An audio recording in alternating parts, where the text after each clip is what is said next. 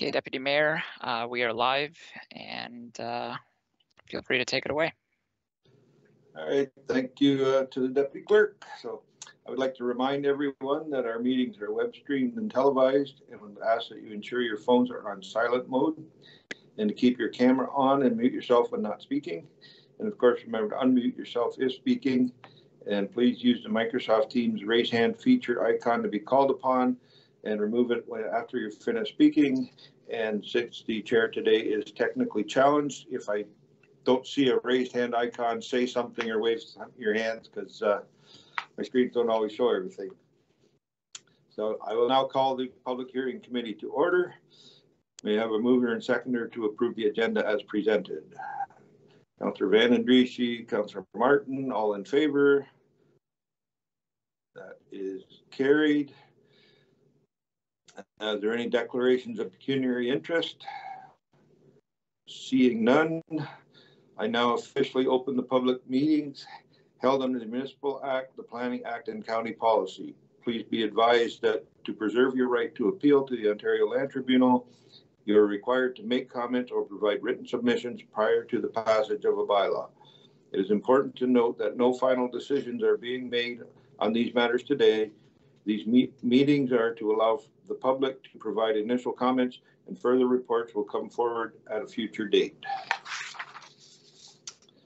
The first application is CD 22-012, then NPL 2022-014.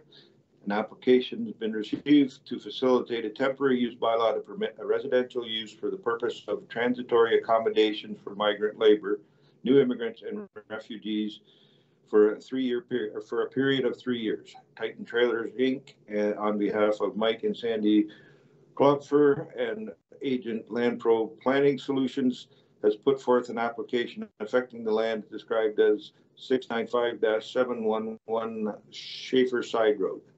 And Nicole, will you be presenting the staff report? Yes. Thank you to you, Deputy Mayor. So this is an application proposing to amend the zoning bylaw to apply a temporary use bylaw to facilitate the temporary accommodations of immigrants, refugees, and migrant workers. The subject lands are currently zoned and designated agricultural and are surrounded by agricultural uses. As can be identified on the slide, the subject lands are occupied by existing structures previously utilized for the federal government's Delhi Agricultural Research Station and the Southwest Fire Academy. The applicant is requesting a temporary use bylaw to permit a residential use for the purpose of transitory accommodations for the period of 3 years. The proposed bylaw would apply only to the portion of the parcel occupied by the existing structures. The remaining lands would remain zoned agricultural without a temporary use permitted. The application was submitted with supporting documents, including a plan and justification report, a functional servicing letter, a traffic impact brief as well. Given the unique nature of the proposal, the submission was also accompanied by letters of support from 3 community and government organizations specific to the interests of the population that is proposed to be housed. In regards to agency comments, additional comments are still being submitted. However, a comment of note comes from the building department that identifies a maximum occupant load for the proposed structures at a 45-person limit. While no comments had been received prior to the submission of the report before Council today, written public comment was submitted and circulated to Council this morning. The public comment will be further explored and addressed with the recommendation report. In terms of next steps, the review of all circulated agencies and departments' comments will be next, and then following that, a recommendation report, as always, will be brought forward to Council for review. That concludes my presentation, and I'd be happy to respond to any questions Council or the public may have. Thank you, Nicole. Are there any questions to staff from the committee? Councillor Rabbits. Thank you, and through you, My question for staff is, are we going to be hearing from the applicant today or agent? And should I be reserving my questions for them if I have some? Yeah, they're coming up next, Councillor. They're coming up next. Okay. I will give staff a first kick at the can, because I know that this is a unique application. We have some letters of support that don't typically accompany a development application, and I was wondering, outside of our regular planning reports, if we're going to have someone speak to those letters of support, either on staff or perhaps the agent would like to provide some commentary on those letters. That's your mic. For you, Councillor Van Passen, so I would defer to the applicants and their agent, who I believe are on the call today, to first answer those questions, and then we can follow up if there's further required information. Could we wait till after they make their presentation, Councillor Rabbits, and they can answer that question later then? That would be appropriate and fine with me. Thank you. Just wanted to make sure someone was speaking to them, because it's very interesting. And then it won't count as part of their 5 minutes. That was the idea, yes. Any other questions from the committee? So that was a pretty good segue. We have the agent and owner and representatives from Titan Trailers at the meeting. Mike Sullivan from Land Pro Planning Solutions. Will you be presenting with the aid of a slide deck, or? Yes, Mr. Chair, I do. I have a slide deck. And if I may do the screen is yours, Mr. Sullivan. Thank you, sir. Let's see if I can get this one going properly. Can you see this, Mr. Chair? I can, but that doesn't guarantee much. I'm going to go in this sort of old style at this moment, but thank you to Nicole for making the opening presentation on this matter. I'm looking at the other screen. I have two screens going, just so you know. I'm not ignoring you. I'm just speaking to the screen. So as you mentioned, as we mentioned, we're approaching, or we're applying to the County of Norfolk for a temporary use bylaw to support local industry. The intent here is to provide initially 40 spaces for immigrants, for Afghan refugees, and ultimately up to 80. So the initial is 40, and then it goes up to approximately 80 after that, subject to some conditions being met. Actually, yeah, so we have a significant shortfall of available workers in the local area. There's impacts to industry's ability to operate at full capacity, and housing crisis is exacerbating the labor shortage. Is now Council, joining. or committee, I'll let you read the rest of the summary there. Essentially, what's happening here is that Mike and Sandy Clover, who are the applicants, not Titan Trailers, I'll note it's them personally, they are making application to convert the current Delhi Research Station into a temporary accommodation for transient workers. So background, there's incredible demand. I will note this presentation went to council last fall in basically the same format for information. I'll get to the meat of the issue for the public's benefit. There's the background. There's the proposal. It's a retrofit. Actually, hang on a sec. I apologize, Mr. Chair. I've put it up the wrong folder there. Wrong presentation.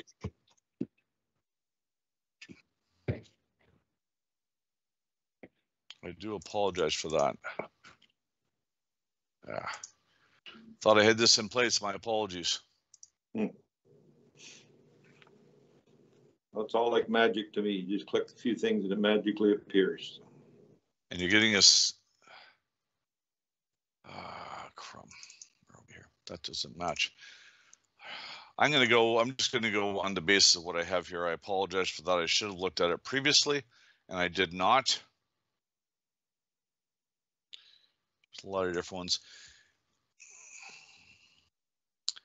Actually, I believe the clerk has a copy of the presentation I forwarded. Would they be able to share that? I'll have to pull it up. It may take a little bit of a moment, but I'm happy to assist. Thank you. I'm going to stop sharing because this has no benefit to the public in this one. Let me see if I can call it up as well from the emails. I had this all ready to go. I thought it was all ready to go, so my sincere apologies to council. Well, maybe you could answer Councillor Rabbit's question about the letters of support while we're waiting for the deputy clerk to bring that up. Happy to. What questions, Mr. Chair? What questions would be at issue? Councillor Rabbit. Thank you, and through you. I just wanted to recognize the uniqueness of this application and that it did have some supporting letters that traditionally aren't accompanying a development application. And I was hoping to provide you an opportunity to introduce those organizations and provide a brief summary for the public as to the reasoning and rationale behind their support. Do you have those letters? Specifically CCLC and our Friends with Immigration. Mr. Chair, through to Councillor Rabbits, I would suggest that Mr. and Mrs. Clofer are in the audience. They would be best suited to answer this. Yes, hello. Dave Holmes here, talking for Mike and Sandy Clofer. I've been dealing with CCLC. It's a cross-cultural learning center, primarily in respect of bringing immigrants to this area. And what they do is facilitate the immersion of the people and the integration of the people into the local community. So they make sure that they have access to schools, they make sure that they have access to clothing, they make sure they have access to healthcare, they give language training. So they're the local contacts that basically do everything in terms of facilitating people, the immigrants, into local communities where they put them. And we've been working with Immigration Canada, with the director of the Afghan program, and it may not be Afghans, actually. We will discuss with them about potential Ukraine refugees, but initially it will be refugees that go into this facility. Immigration is very excited because this is a unique project. They have very little housing available in cities or other places for refugees right now. The last we heard, there was over 1,200 refugees currently housed in hotels, and they were looking for places to put them. And they thought this was a very unique opportunity to put them in a rural area in a privately sponsored facility, and also have the ability for them to be able to provide jobs for them. So, and I will say that Mike and Sandy Clofer have offered jobs through Titan, but we've also stated to CCLC that those people will be free to work anywhere in the local community. And several other businesses have reached out with opportunities as well. So the purpose of the repositioning the facility is to provide the residence for the people. And it would be set up with, Mike can go through the presentation, with 6 individual housing residences. So it would actually be family we would be housing, and not individual migrant workers. So it would be refugee families that would be initially housed there.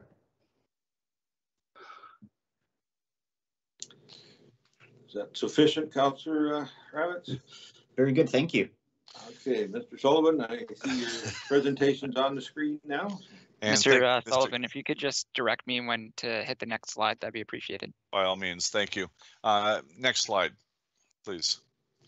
So the opportunity here is to repurpose for transitional housing, as Mr. Holmes has already mentioned about housing refugees from Afghanistan. It's meant for temporary seasonal housing. It's a solution. The solution short term, as we've discussed with county staff, is temporary use bylaw. Longer term, there are various solutions available, and it is subject to further discussion. So I repeat for the public and council that this is a temporary solution for up to 3 years, and a longer term solution will be sought after that. Next slide, please. This just give you an idea of the Afghan refugees, the background to them. Next slide, please. So the details: the property was purchased by Mike and Sandy Clofer, so I know it's owned personally by them. It's not owned by Titan Trailers. It's designated and zoned agricultural, which I know there's a comment from the public. We can deal with that afterwards. Historical use Agricultural Research Station established in 1933. It then became a fire training school, which I understand was under a temporary use bylaw, which expired in 2019. Fast forward to today, the current main building is not occupied. I've been in it half dozen times. It is not occupied at the moment. And the building was constructed in 1999 at a cost of approximately $8 million. The purpose of this application is to supply purpose-built housing. It provides humanitarian assistance, it repurposes a vacant facility, and it gives us a bridge to a long-term solution. Next slide, please. Here's the facility, which many of you know. You can see Schaefer Side Road in the south end. We show the main building, common room, etc. What I will note to the public and the council is that there is no new construction proposed. No new buildings are proposed. No houses are being proposed. Everything is being done internal to the existing buildings. Next slide, please. There is an outline. I'll take you through it. The red highlighted areas, this is in the main building that you saw in the last slide. The main building is going to have, the red areas are 3 suites that are going to be for families, which will be completely self-contained apartments. The blue shaded areas will be 3 suites interchangeable between family and single person dorms. Again, they could be 1, 2, 3, 4 people per dorm. The green areas, additional washrooms and showers on the bottom left-hand corner. Utility rooms are in the north end, so we would have heating and ventilation there. There's a kitchen, and there's all the facilities required to live comfortably. And the final area is the yellow, which is the very top end, is the common. Actually, I guess in the center, I apologize, it's sort of a mustard look. Common training rooms. So that would be areas for teaching, for training, for education, for socialization, etc., all there. Next slide, please. This is some photographs that were taken of the inside of the building that you just saw. This is the before pictures, and you can see the outside of the building, the current building in the top left corner. You can see one of the family suites, actually one of the suites in the middle and one on the right, and then you can see washroom and shower facilities on the left-hand side. Next slide, please. So the phases on this one are 6 apartment-style units. February 2022 is a little bit soon in this case. We've actually been working. Mr. McClofer had been working with Immigration Canada towards an April-May deadline at this point. So we're trying to work through the county application or the county approval process as quickly as possible towards 40 people coming into this unit. That would be part of phase 1. 3 family suites, 10 people per suite, training facilities. Suites feature, you see that all noted there. Phase 2 would be an additional 3 suites, 10 to 14 people per suite. Phase 3 would be the common room, outdoor improvements, and greenhouses. Next slide, please. What I've done here is just shown on the top, as Mr. Holmes mentioned earlier, there's significant government agency support between Immigration, Refugees, and Citizenship Canada. There is government support with the Cross-Cultural Learning Centre, government, province of Ontario, etc. So we're looking at government, Titan Trailers, and Mike and Sandy Clofer working together towards creating this, making this all happen. Next slide, please. We have a shortage of available workers in the area. Titan cannot operate at full capacity because of the shortage of workers. There is a local housing crisis, as we all are aware, in Norfolk. There's no housing available for workers. This is an opportunity for Titan to alleviate this pressure on it and other industries. I'll emphasize other industries as well. While Mike and Sandy Clofer are financing this and making this happen, it will be available to more than just Titan. Temporary use bylaw is something we discussed. It's a planning tool to be used to allow the temporary use of this property for this purpose. And the application made to the county was only for the existing buildings. It was not for the agricultural land. It will not apply to them.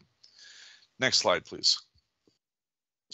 We're pushing up against our 5-minute deadline here, Mr. Sullivan. So, and I think I'm done at this point. That was the end of the slideshow. Thank you very much. Happy to answer any questions.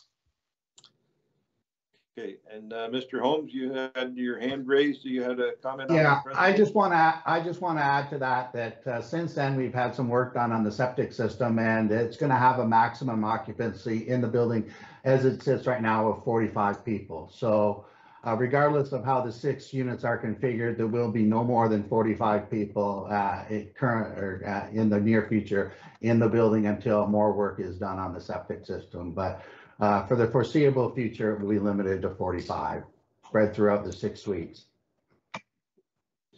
So, Councillor Martin, you have a question? Thanks, Mr. Chair. I guess one general question for staff first, and then I might drill down a little bit more with Mr. Sullivan and the applicants. My first question for staff is, while this proposal seems well and good in general, I support the concept and the principle. My question to staff would be, have we had other proponents, other applicants come forward looking to kind of diversify the use of potential sites that they have on agricultural land for this exact reason that we typically have not been in support of? My concern is that this is a great opportunity, and while I definitely would like to work with them, my concern is that I want to be equitable and fair with everyone across the board. So I understand each planning application, goes forward on its merits, but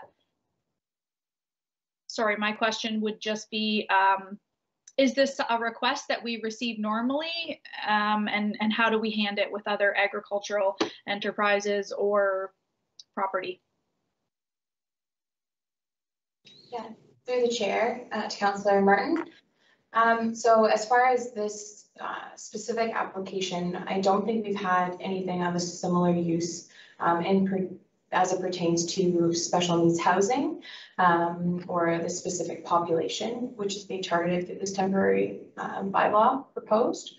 That being said, there is a definite consideration for protecting agricultural land, and that's a huge part of the considerations that will be provided to council through the recommendation report about kind of that protection and any kind of typically permitted uses or uses that are not typically seen in our agricultural lands, and ultimately protecting any private agricultural use from any sort of expansion of non-agricultural uses in that area. Okay, thanks for that, Nicole. I guess I'm just trying to make sure I fully investigate, if other agricultural enterprises have come forward to staff or to council before, especially in the throes of COVID-19, looking for additional accommodations for migrant workers that were being fair and equitable. I know that it's not apples for apples, but in principle, it's a great idea, and I'd be looking for a way to get behind it and support it. I was wondering, these might be more suited to the applicant or Mr. Sullivan. So there was mention of children and families, which that's wonderful. I guess part of my question would be surrounding services. So this is privately run. It's not organized through, the province. So if Norfolk County gets behind this and supports it in full, how do we ensure that all the services and gaps are being met and filled, especially if we're seeing young children come into the community? I know you've got a lot of space there on that property, but I'm thinking about transportation to schools or, just basic healthcare and those types of things. How do we ensure that we're not just approving a project and then creating a bunch of gaps in caring for? Sandy, Oh, hi, I'm Sandy. I have investigated this a little bit. I've contacted all the local schools. Unfortunately, I contacted the wrong ones first. So it is Norfolk County that they would go to because of the side of the road they're on. I've contacted both the Catholic School Board and the Public School Board, and they have accommodation. They can accommodate. Everybody was eager to take them on. So I did contact my doctor, and she said that I could meet with someone at the local health clinic, and they probably could accommodate any of the kids there and the families themselves. So they would probably make accommodations. As far as transportation, most of the families would come with a driver's license. Unfortunately, that's only good for 6 months. but we've also got support from the Ontario government to fast track them to a Canadian driver's license.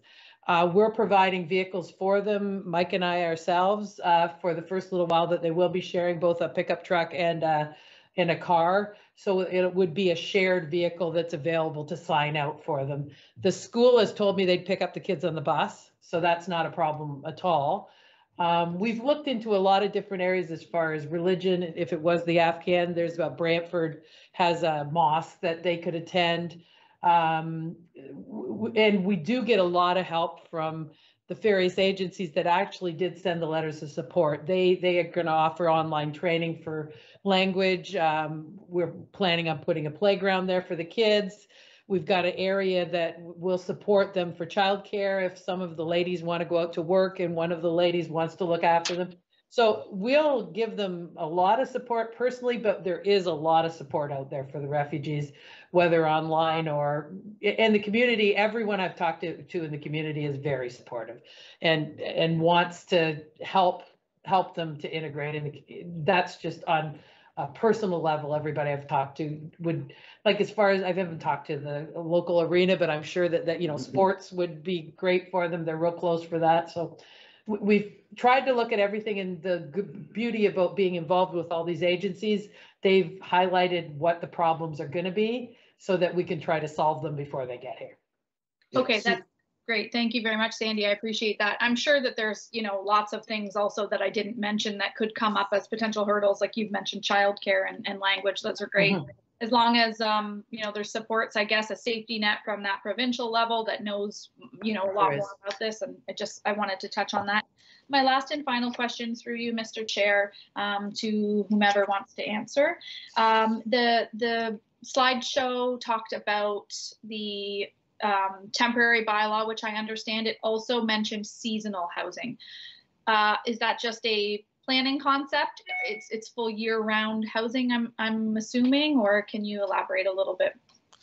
Yeah, through the chair to Councillor Martin, it is temporary housing. If I put seasonal down, it's a misnomer. It was an error on my side.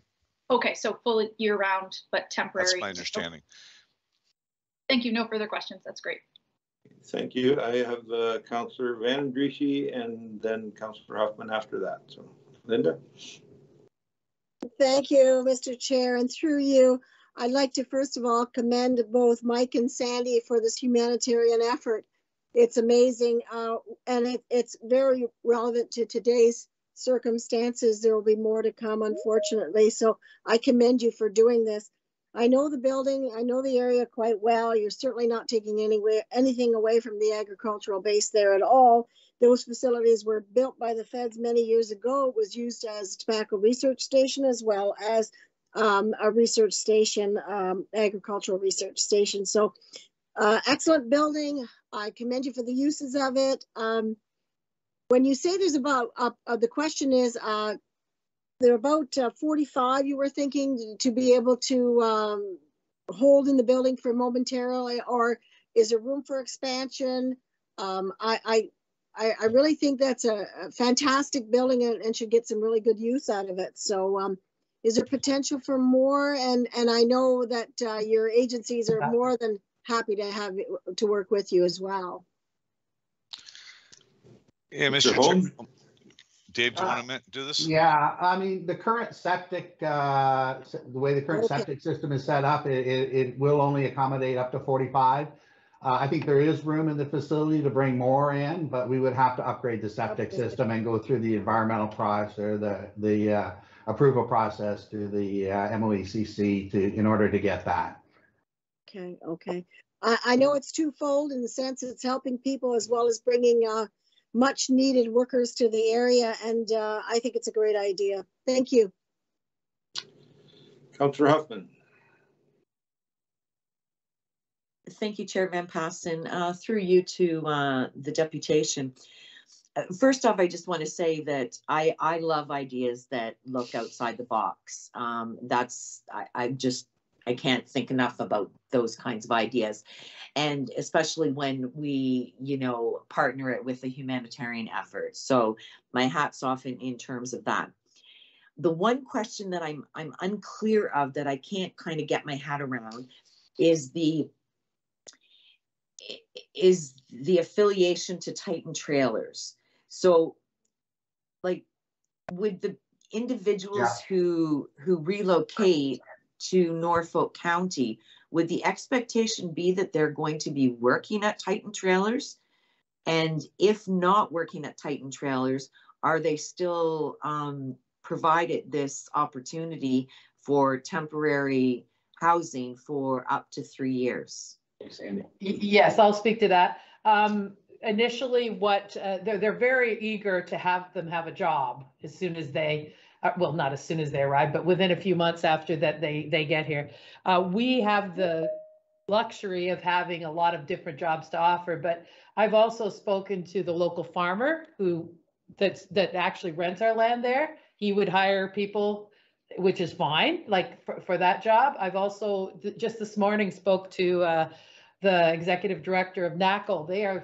She's going to present a letter to our next meeting with the government officials that they are looking for people that they can train. They can't get enough people to help house, help to look after the people that they care for. So no, that it isn't contingent on that, but as the families go through, they are going to look for families that may be looking for that kind of employment, that because we can already provide it to them. So through them, when they choose the families that come, perhaps they are interested in, they're going to tell them the opportunity. If they're interested, they'll have a job. So no, it's not contingent on it, but they will try to find people that will immediately be able to go to work. But we are not making it contingent on them staying there. Yeah, when these refugees arrive in Canada, when they arrive to us, they actually have full Canadian citizenship. They have temporary OHIP permits that carry them through till their provincial healthcare funding. So they're actually full Canadian citizens. They're free to roam about and do as any other Canadian citizen would be able to do. There's no contingency that they have to work for Titan Trailers. Okay, There's and no that was requirement. one thing that I was just kind of not getting a clear picture on, and I needed some clarification. The other thing that I would like to see maybe a little bit more work done on would be, and I know Councillor Martin kind of touched on this a little bit, but in terms of the healthcare aspect, I think getting more of a plan in place for obtaining a family doctor for these individuals is very important, because that is an issue for anyone moving into Norfolk County. So that would be a big benefit, as we would like to continue to maintain proper health care for any individuals and residents of Norfolk County. So those are my two pieces. Yep. Thanks, Kim. Yeah, we have expressed that to the province, and they have expressed a helpfulness to assist in that as well. Okay. Any other members of the committee have questions? I do have one myself. When I look at this as a business model, and maybe Mr. and Mrs. Clover could answer this, how much do you figure this is going to cost you to run every year? Well, it's going to probably... This is going to be in the neighborhood of the initial cost of revamping the building. We're probably looking 200 to 300,000 to revamp this building for these needs. And I don't know if you... Well, it's not meant to make a profit. There is the government does give them a housing allowance for the first little while. That's what we'll get. It doesn't really matter what it costs us to run the building.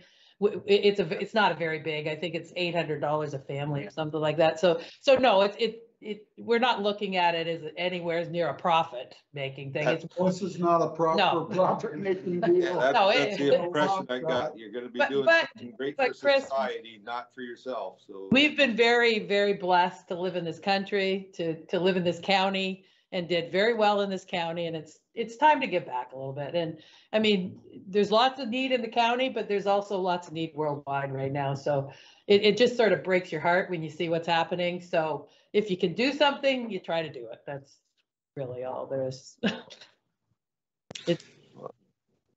I see Councillor Columbus has his hand up. Maybe he's going to give us 50 years of history on that property. I think you're on mute now, Councillor. Mike, I think you're still on mute. Sorry. There. I was just going to say that if there's no further questions, I would appreciate the opportunity to move this recommendation that's in the report. I'd like to make the statement that this is a 158 acre property, which I'm quite familiar with, having worked there for a number of years. And there's no disruption to agricultural land, as has been stated by some that there would be. It makes use of a high-end vacant building that was used for institutional purposes. It fulfills the need for housing in our area and labor shortage, which is quite important. We hear about that every week. And I thank Mike and Sandy for all their hard work in putting this whole package together for us to consider. And there was a question came up perhaps about this being kind of non-traditional.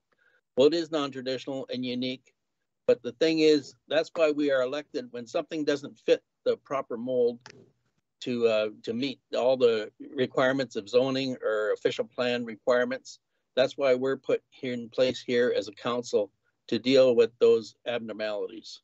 So I'm pleased to support and make this motion. Thank you. And Councillor Van Andries, you had your hand up. I assume that was to second it?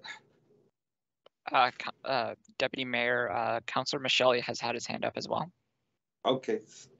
Councillor Michele? Thank you, Mr. Chair. I have a question that I had a little while ago, and I think this may be for Mr. Sullivan or Mr. Holmes. The suites, there are going to be 6 suites. What is the approximate square footage of each suite? Yeah. If you're able to tell me that. Yeah, the suites are all different size. So I mean, the smallest one I think is just under 1,000, and the biggest one is closer to 2,000. But they're all different sizes, or maybe not quite that big. And all the suites do contain kitchen and bathroom facilities. Okay. And yeah. Sorry. No, and there's other bathroom facilities on the premises as well. Mention the fact that IKEA's don't. Like, well, yeah.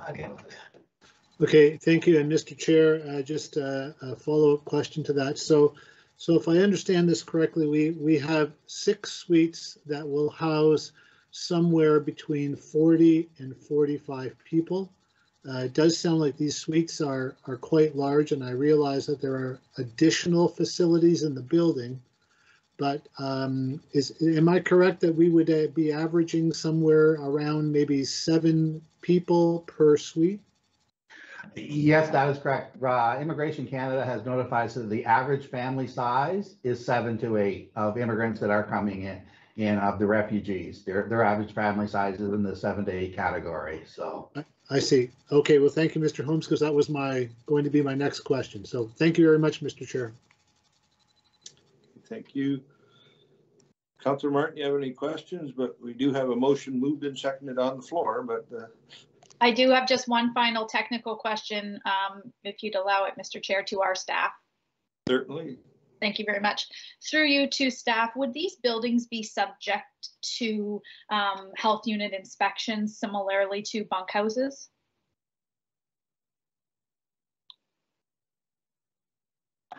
Through you, Chair, to Councillor Martin, I don't believe they don't fall under the same policies that bunkhouses do, the same acts as far as our workers. But I know that the public health unit has been engaged through the consultation process through the temporary use bylaw circulation. So I can confirm with our public health friends kind of what policies and processes would be in place. I think it's typical to a housing model though, so through the building code rather than through health, but I can confirm that for you. Okay, yeah, thank you very much, Nicole. I'd be interested in just receiving that when the next report comes forward. Again, looking at being equitable, looking at repurposing the space later on, should they choose to have temporary farm workers in there. I'm not necessarily advocating that it should be inspected, but I just would like to see the delineation between how we treat this and how we treat other on-farm housing situations. So no further questions. Thanks, Mr. Chair. Okay, any other questions or debate on the motion? It's a staff's recommendation is on the floor. It's been moved by Councillor Columbus and seconded by Councillor Van Andriesch. Seeing no more comments, all in favor? That is carried. So thank you everyone for some good discussion on that one. So thank you. And thank you to Mr. and Mrs. Clover for coming up with outside the box, was it? Well, thank you. It's outside the box. Thank you very much to all of you for your help and support. Thanks.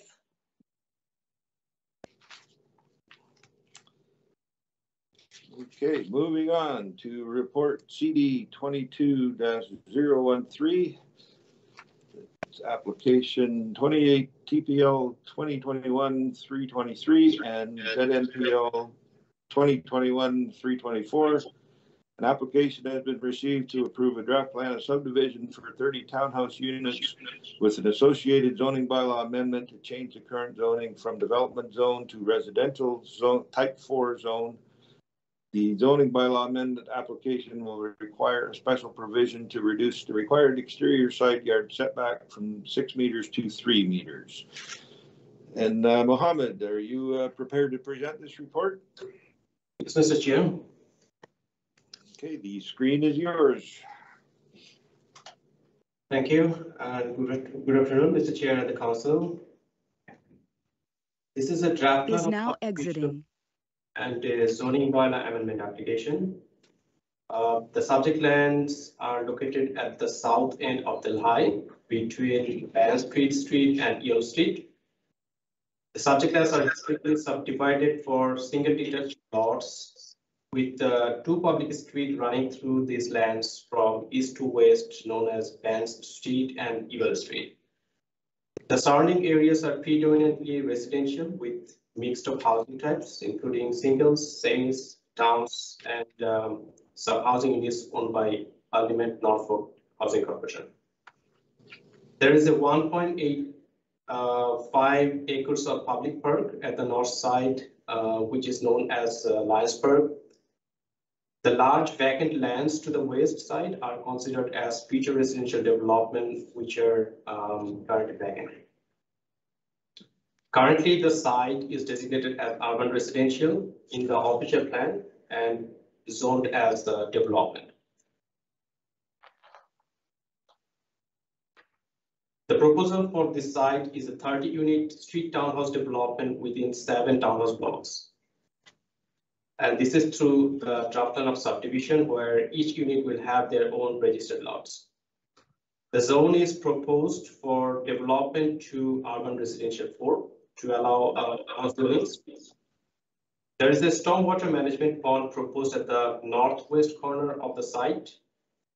Pedestrian connections are proposed within the development and to Lions Park through a servicing easement, and that is located at the north end of this subject land. To service these 30 units, the existing bands at Mill Street are to be reconfigured and reoriented, and this will require a portion of Ban Street and Yule Street to be closed and conveyed to the developer.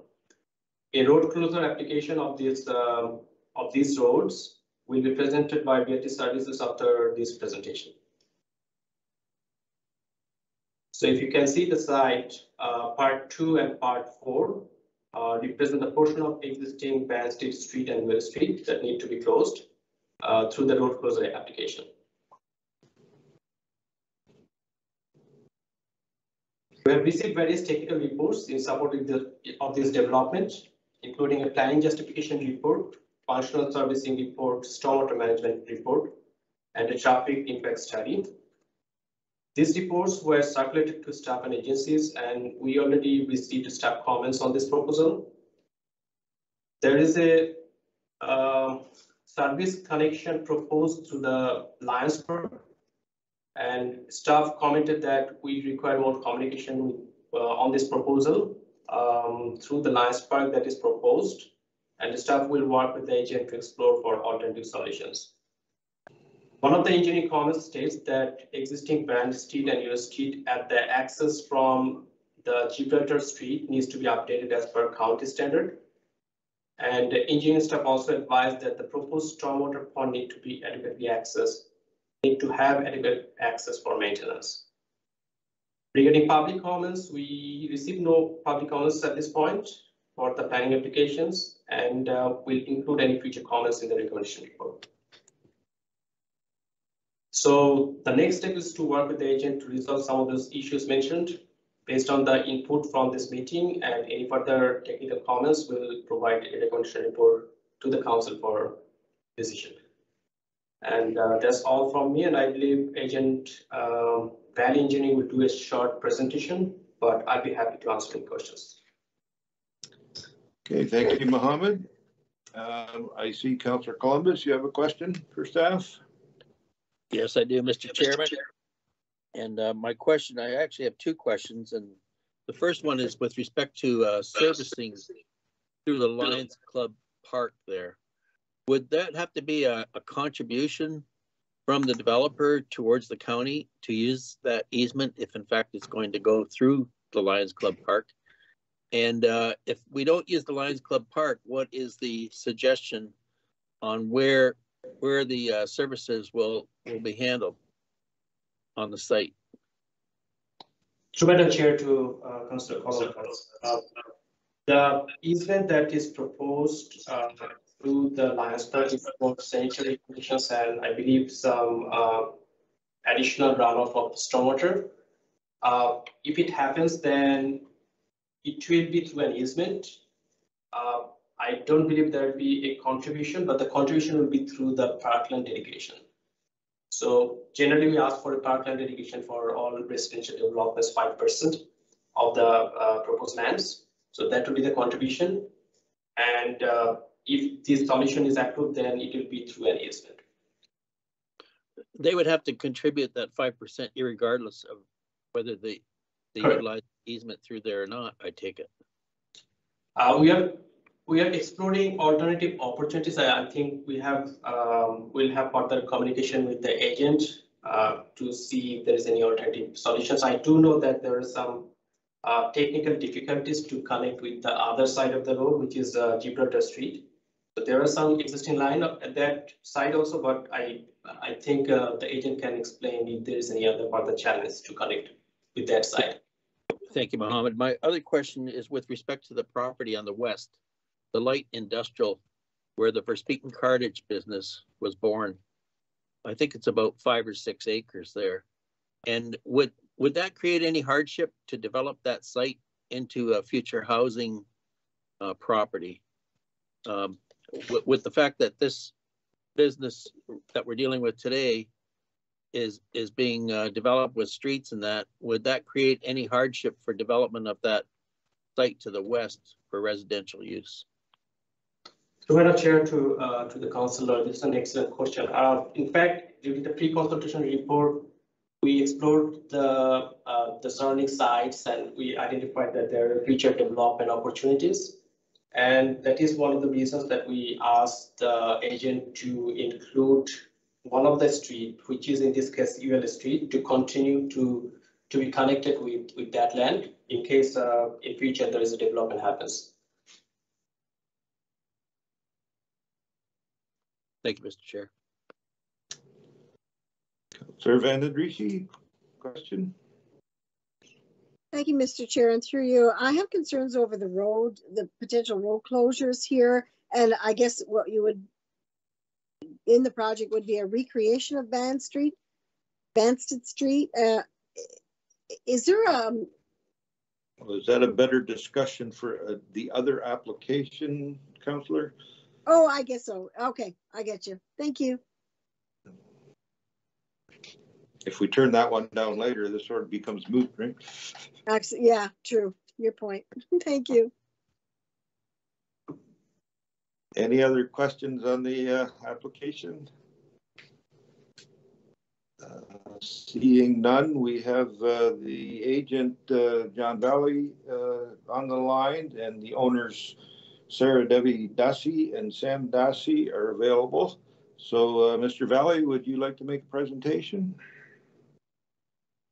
This will be the hardest part, is getting Mr. Valley to make a 5-minute presentation. No problem, Mr. Chairman. I'm up to the task today. The clerk has my presentation. If he can post that up, that'd be great. Thank you. I'll just need a little bit of time to pull it.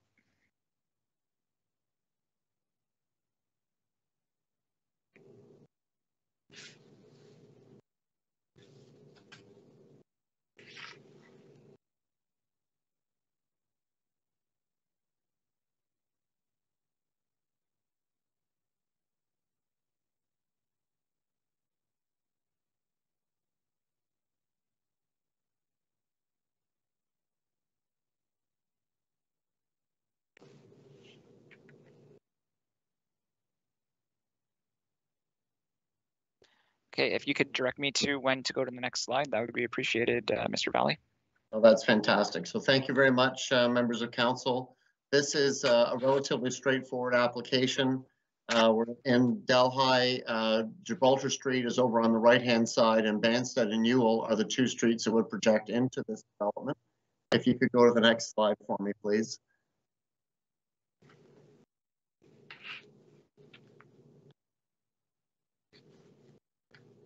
Next slide after that. I didn't, oh, sorry, thank you. I was looking at the wrong screen. So my name is John Valley. Unfortunately, Eldon Darbyson has had a last minute family emergency and was not able to be here tonight. So I'm pinch hitting for Eldon. And Sarah Debbie Dassey, who is our client, along with Sam. They are both, I believe, on the line if there's any questions for them as well.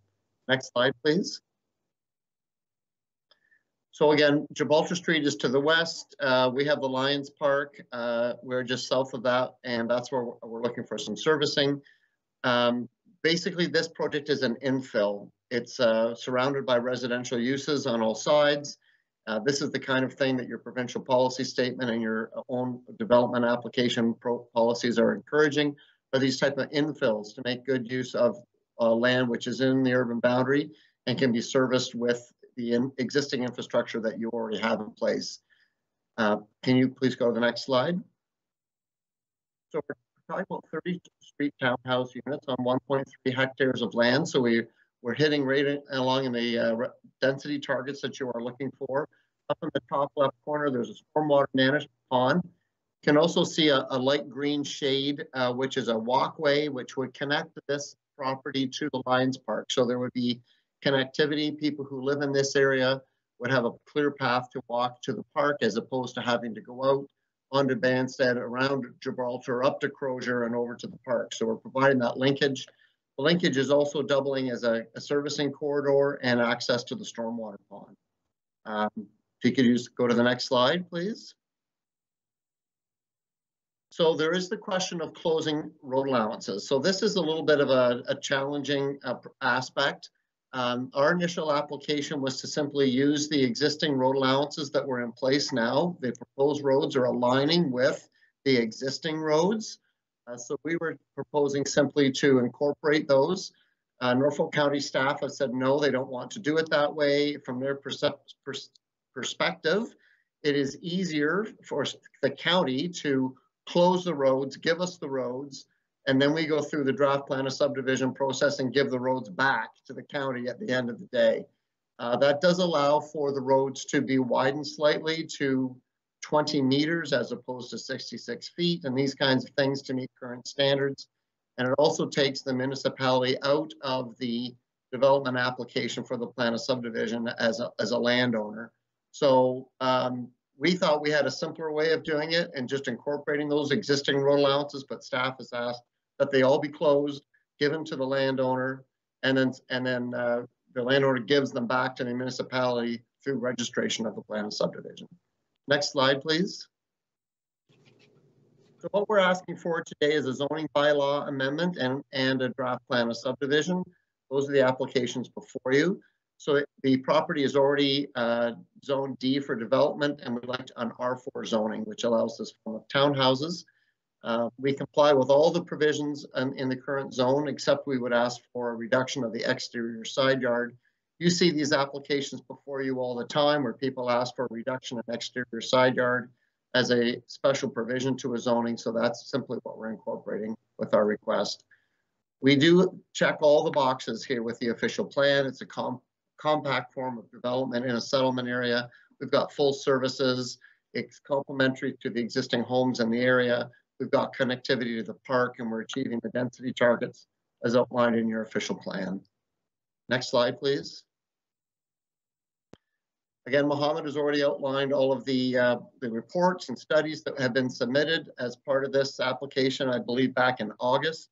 And we've reviewed all these planning documents, your own official plan and so on, and we are compliant with all of those documents.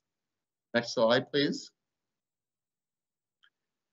This slide shows our subject lands in green, and then you can see around them in blue and orange the various forms of either condo, multi-unit, or semi-detached units. This is just to indicate that we're not introducing a foreign concept of land development into the area. There already are townhouses in the area. There are semi-detached, multi-family homes in this area. So we believe that this is very much a natural fit into the existing community. Next slide, please. How'd I do, Mr. Chairman? Am I under my 5 minutes? You are exactly at 5 minutes by my clock. Thank you very much. Any questions for the agent or the applicants? Councillor Columbus.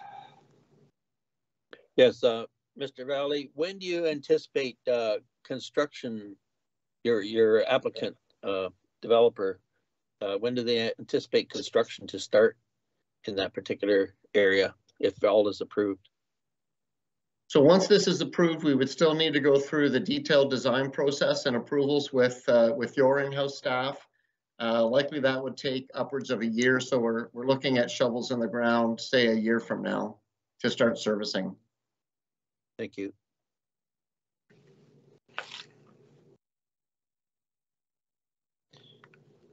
Do you have another question, Councillor Columbus, or is that just your Councillor Van Andrieschi? Thank you, Mr. Chair, and through you. I had my questions answered, but I do have a curious question to staff. What is the thought process of having the road closed, given to the developer, and then given back? What is the purpose of that, if I may ask that question? So, Madam Chair, to Councillor Van Andrieschi. Yes. That is a part of the road closure application. I believe Lydia will explain that. I mean, at the next presentation. So okay. Maybe you can wait until then. Not a problem. Thank you.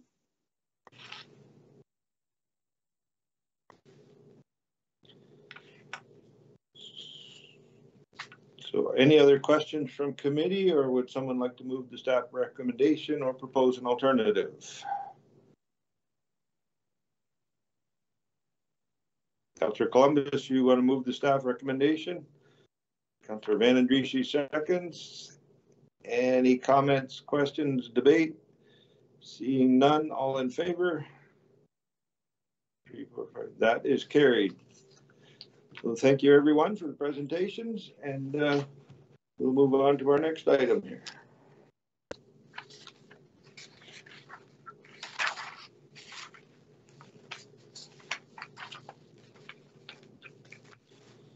So the next one is staff report CS 22-038, the proposed closure and conveyance of unopened parts of Bansett Street and Ewell Street, Plan 216 Delhi. And Lydia Harrison, are you going to be presenting this report so that Councillor Van Andrieschi can get an answer to her questions? Yes, thank you very much, Chair Van Passen and committee members. Report CS 22-038 is being presented to the Public Hearings Committee for information purposes and to allow the public an opportunity to express any concerns comments, objections, or support with regards to the application made by G Douglas Valley Limited, agents for the applicants, to close and convey the unopened portions of Banstead Street and Ewell Street in Delhi as part of a proposed plan of subdivision. This report is being presented in tandem with the planning application report. The report provides the nature of the request by G Douglas Valley, along with other related details. Realty staff did not receive any public input with regards to the proposed street closures. A further report will be presented to council at a later date for the purposes of a decision. To address the concerns of council and also Mr. Valley's comments in regards to the closure and sale of the road allowances, and then the rededication of them back to the county once a new plan of subdivision is registered, I would comment that the county would not entertain being an owner through a subdivision process. There's a lot of risk, a lot of liability that's at stake there. We, as an owner of lands within that subdivision development, being the roads, Ewell Street and Banstead Street, we would be having to go through the planning process as an owner. We could, in fact, be in conflict with our own planning policies. That could happen. We would have to go through the land titles absolute process with the property owners as well. That is a process conducted by the Land Registry Office system. We'd also have to go through the subdivision plan registration process, also conducted through the land registration process as an owner. We could also even be, we could also have to join in any future property sales within the plan of subdivision too, because we would be an owner on that plan of subdivision. And as I mentioned before, there is also the risk that's involved, any liability should something go wrong in the development process, and could place us in conflict with our own policies and procedures. If the proposed development doesn't proceed for any reason, where does that leave the county as well? Are we involved in legal matters? So on a whole, if you look at it from that perspective and those comments, we are much further ahead to divest ourselves of the ownership of these roads so that we don't have to be involved in those processes and any liability associated with a development. With those comments, and I hope that I've clarified it for you, staff are here to take any questions from members of council or the public in regards to the road closure application. Thank you. Thank you, Lydia. Any questions? Follow up, Councillor Van Andriessen?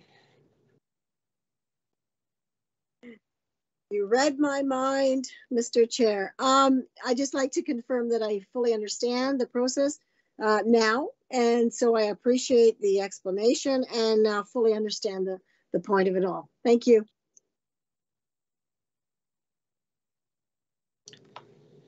Any other questions from members of the committee? Mr. Chair, are we going to hear from Mr. Valley on this one also? We can, if you would like to ask him a question. Yes, I see he's still available. Go ahead, Councillor. Yes, on page 135 of our agenda package, it states that Valley Limited has indicated to staff that the Housing Corporation is interested in selling their vacant lots abutting the northeasterly portion of Ewell Street to the Sharmas. Can you give us an update on that, Mr. Valley?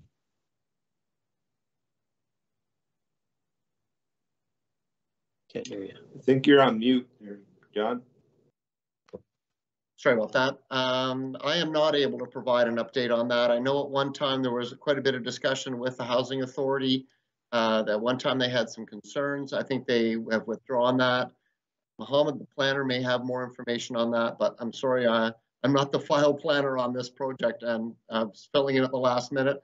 We could bring that information forward to you at the time of when this comes back to council if that's required. Right, okay, thanks.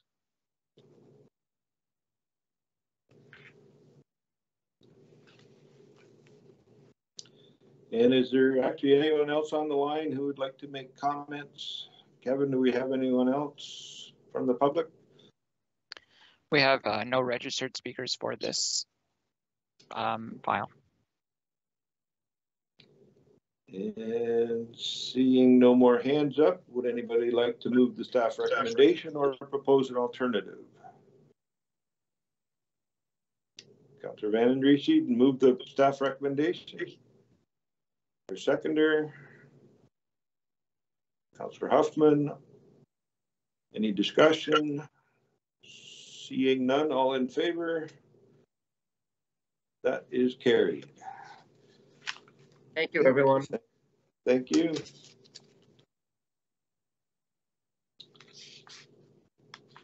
Okay, so moving on to the next staff report is CD 22-014. Application ZNPL 2021-364 and DMPL 2021-372. An application has been received to amend the existing resort residential zone by adding a site-specific special provision to permit a smaller lot area, larger lot coverage, and building height for a proposed new vacation home.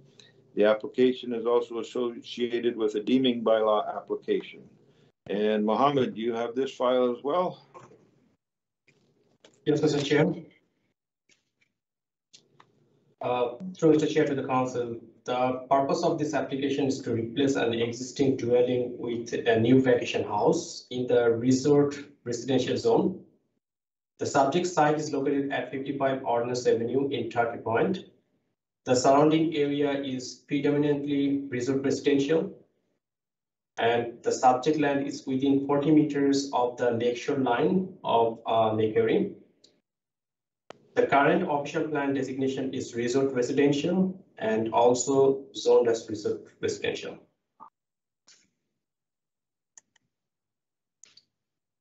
Through Mr. Chair, as I already mentioned, the proposal is to replace the existing dwelling, which is a one-story dwelling, and the new proposal is a two-story vacation house.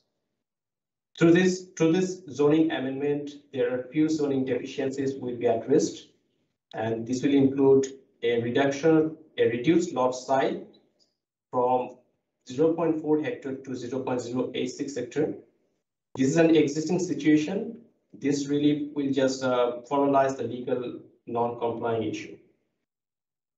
A higher lot coverage from 15% to 24.2% for the dwelling, and another deficiency will be addressed through a building height increase from 9.1 meter to 10.5 meters.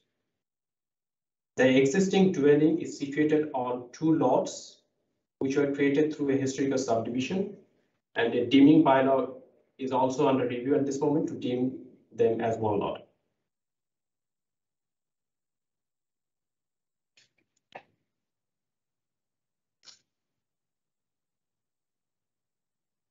We have received few technical comments so far. Engineering staff requires a grading plan for further review. Planning staff will also look at the accuracy of the proposed building height based on the grading plan and elevations. There is a requirement in our zoning bylaw that the top of foundation wall must be 176.5 meters above sea level. And considering the location of the dwelling, will confirm that the building height appropriately address this issue and consider the compatibility with the adjacent property. One formal comments is received so far by the planning staff. The letter indicated that the increase of height and grading is a concern. So we'll check the compatibility with the adjacent site also. The next step is getting more clarity on grading and building height. Staff will further review additional drawings and put forward the recommendation report as soon as possible. That's conclude my presentation. I believe the agent is also attending the meeting, and I'll be happy to answer his questions. Thank you. Okay, thank you, Mohammed. Any questions from committee for staff? Councillor Ravitch. Thank you, and through you. I might have a hard time posing my question. I'm going to take a stab at it. With new applications on Ordinance Avenue, I see that this application is going to be setting the domicile back a bit from the road. Do we have a policy in place that requires a setback? Was this a decision that was made by the agent or applicant, or is this a condition that was imposed by staff? I imagine that as that roadway is eroded, we don't want development occurring directly on that property line. Is there a policy in place that encourages a particular frontage setback? How is that conversation negotiated with the applicant, and who is the driver in that decision? I know I can make a little comment about Turkey Point. A lot of the houses are in the wrong spot. I don't know who did the surveys, but we do have a zoning bylaw with a front yard, but I'm sure staff, or front yard setback, so I'm sure staff can verify that.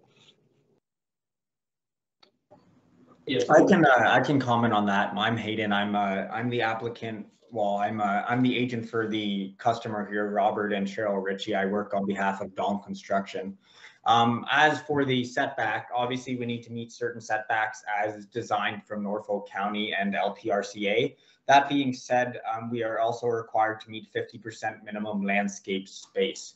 So the reason why we wanted to put the house location as it is in order to obviously meet the front yard setback that we're required to have, but also have that minimum of 50% landscape space still open.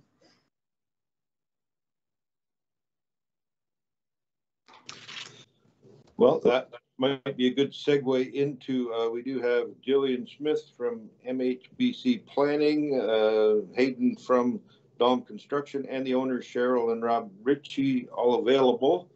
And would they like to make a presentation or just answer questions? Jillian, do you have anything you wanted to present here? I don't actually have a presentation today. I think between the planning justification report and the staff report that all the relevant information has been covered. But if there are any questions, I'm happy to answer. And I have a Jim A on the screen that has a hand up. I don't know who that is, but go ahead and ask your question or make your comment. Good afternoon. Thank you. So I am the neighbor, three houses down. Family has owned our cottage for 50 years. I've been going to Turkey Point for 40 years and have watched the small cottages all grow into big homes. And I've learned a few things in watching that, and wanted to ask a few questions regarding that I think come into the lot coverage question. And I'm not, these are truly questions. First, the stormwater management plan for the property, given the larger lot coverage. I actually just learned that the big Turkey Point drain meeting was canceled, but there is a tremendous problem with flooding in Turkey Point. It used to be in March and April. Now it's year round. And what happened incrementally, every house that gets built is bigger, and where does the water go? This property actually was one of the places where the water went behind it. There used to be, we used to call the swamp, and the swamp has been filled in, but the swamp was really a natural stormwater management area. And so that's one question. What is the stormwater management plan, given we already know we have a tremendous problem in Turkey Point with stormwater management? I don't know what the council's view on that, preventing further stormwater management. So I'll stop there. And related to that is also lot grading. When new homes go in, it's natural to raise them up. You want to protect yourself from the lake, but really now the bigger damage could be from infill of the water due to all the flooding. So that's one question. I have a second one, but maybe we'll focus on the water and water management. Mohammed, do you have an answer to that? I know Turkey Point has a set minimum height above sea level that is the starting point for new builds. So, yeah, regarding the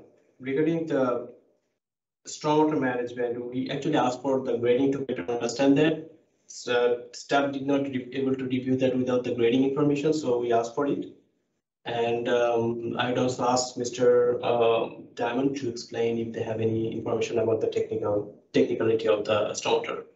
Yeah, sure. Do you have the grading plan I sent you, Mohammed? You could project them to the screen. I believe I sent you a grading plan showing our swales, retaining walls, etc., and setting the top of the foundation wall.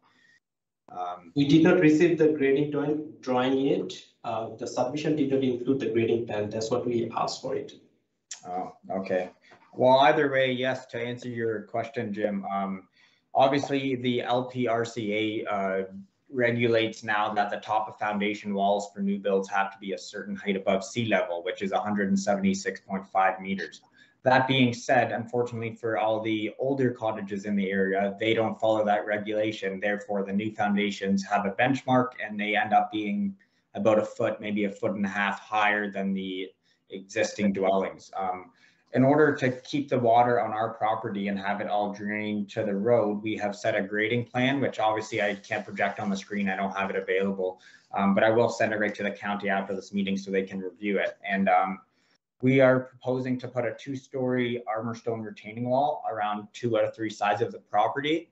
We're going to put a high point, a benchmark in the back southeast side of the property, which is going to go into a swale in order for all the water to project towards the street at a 1.5% slope. As for the stormwater issue and the flooding in Turkey Point, that's going to have to be something that is brought up with Norfolk County and the Long Point Conservation Authority. Councillor Vandendriest, you have a question? Yes, thank you. Through you, Mr. Chair. Question of public input. Was there any concern about visibility to the lake from the neighbors? Is there anyone that had any complaint because of the size of the new requested dwelling? I think this one's got the channel in the back, so you don't have a next door neighbor behind it. So you don't have a neighbor behind it then? Well, okay. On the other side of the channel. Well, yeah, I just see housing around it, and I'm just wondering if there was any public comment on that. This is a South End ordinance. Okay, I'm not real familiar with Turkey Point, so. But we can ask Mohammed, were there any other comments on this one?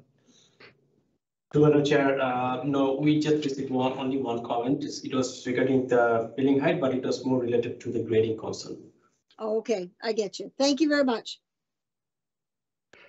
So I had a second comment / question. Again, another thing I've seen over the years that happens more and more, that one house isn't a problem, but then when 20 or 30 have them, it becomes an issue, just like the water, is that there's, again, given the higher lot coverage, will there be sufficient vehicle parking, I would say, to the view question, not on the front lawns, not on the bike lanes, and, kind of even or behind the homes.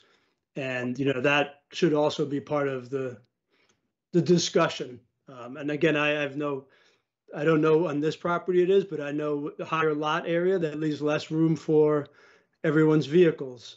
And there are many homes that park in the streets, and that's another way of, spoiling the view for your neighbors. One is building the house too big and too close to the lake, and the other one is putting your big SUVs on your front lawns. Well, I don't see any request for relief of any of those things, but Mohammed, will they have the required parking spaces that are required under the zoning bylaw? So, Madam Chair, yeah, as per the zoning bylaw, they have to provide 2 parking spaces for the dwelling space, for the dwelling unit, and that would be either on driveway or to the garage. So, and also they have to maintain a 50% landscape area. They did not ask for any relief. Okay, Councillor Columbus. Thank you, Mr. Chair. I note in the report, it says that no residential dwellings for permanent occupancy are permitted. And this looks like a pretty expensive building, pretty expensive cottage that's being built. Is the applicant fully aware of that it's not permanent occupancy that we're dealing with here? Yeah, it's just going to be, it's going to continue its use as resort residential. Thank you.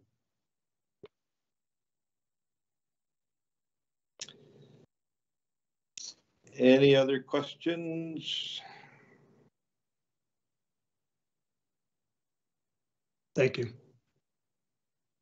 Jim, you have another question? I'm granting an awful lot of leeway on this because normally we get presentations from the public. It's not a question and answer. It's not a debating society, but go ahead and ask your question. No, I'm all done. I was just saying thank you. I'm not as familiar with Microsoft Teams as I am with Zoom, so I don't know how to lower my hand. There we go. Okay. So thank you. I just, these are important questions for Turkey Point. And Jillian, I look forward to meeting you. It looks like a beautiful home. But I've seen you over the years, each house is a little higher, a little bigger, and then before you know it, we're living in a swamp. Thank you. Yeah, when I was younger, they were 600 square foot cottages. Now they're 300 square foot homes. And if it doesn't have a roof on it, it's a paved driveway.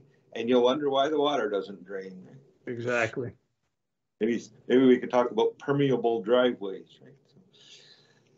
If there are no further questions for staff or the applicants, would somebody like to move the staff recommendation or propose an alternative?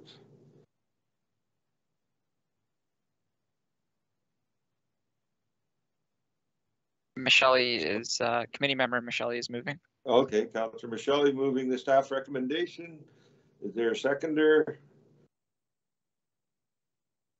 Did somebody flinch? There we go, Councillor Rabbits.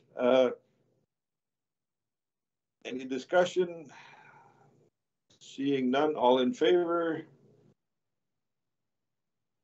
That is carried. Thank you, everyone. And I believe that is the end of our agenda. So no other issues I would look for a motion to adjourn. There's Councillor Huffman. There she is. Councillor Huffman moves. Councillor Michelle seconds. All in favor? That is carried. Thank you, everyone. Apologize for the little bit of technical difficulties with your chairman, but thanks for the meeting. Thank you, Chris. Did a great job. Thank you, Mr. Chair. Thank you, Mr. Chair.